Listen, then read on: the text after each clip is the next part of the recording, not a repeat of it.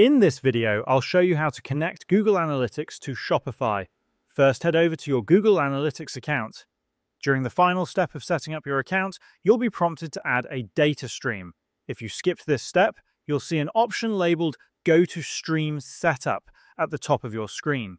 Click on it. Next, click on Web, and you'll now need to enter the URL of your Shopify site. To do this, open your Shopify store in another tab, copy its URL, and then paste it into the field in Google Analytics.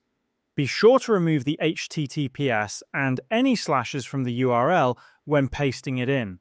Once that's done, you can type in a name for your data stream, then click Create and Continue at the top right corner of the screen.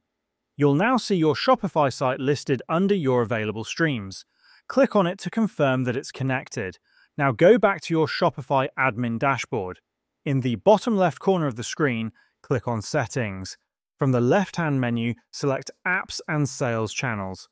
After that, click on Shopify App Store, and the App Store will open in a new tab. In the search bar, type Google and press Enter.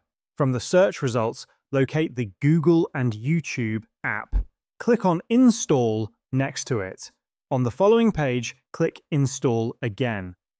Once installed, you'll see an option that says Connect Google Account. Click on it and make sure you connect the same Google account that you used to set up your Google Analytics. After connecting your account, you'll see Google Analytics 4 as one of the setup options. Click on Get Started, then scroll down.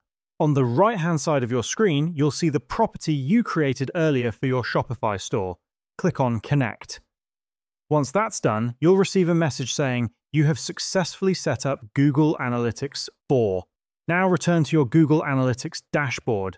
At the top right corner, click on the menu icon, then select Analytics. You'll need to wait around 48 hours for data to begin appearing.